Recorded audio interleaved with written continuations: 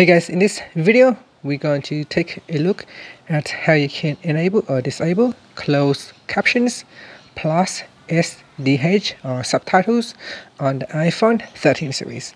First, let's go back to your home screen by swiping up at the bottom of the screen. On the home screen, tap on Settings. In Settings, go down and tap on Accessibility. Then we go down and tap on Subtitles and Captioning. At the top here, tap on Closed Captions plus SDH. So tap on the toggle button to switch it on or switch it off.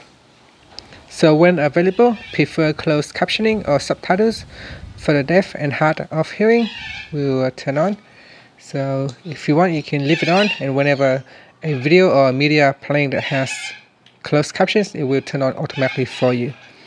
And that's it. Finally, you can swipe up to go back to the home screen. Thank you for watching this video. Please subscribe to my channel for more videos.